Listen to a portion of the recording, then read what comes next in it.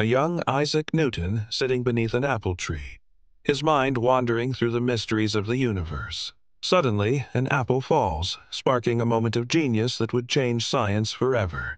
This brilliant 17th-century English physicist and mathematician had a curiosity that knew no bounds. Newton's revolutionary discoveries shook the scientific world.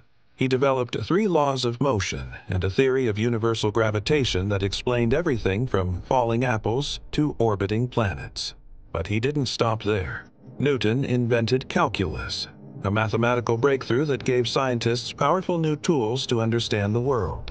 In 1687, Newton published his masterpiece, the Principia, which laid out his groundbreaking ideas.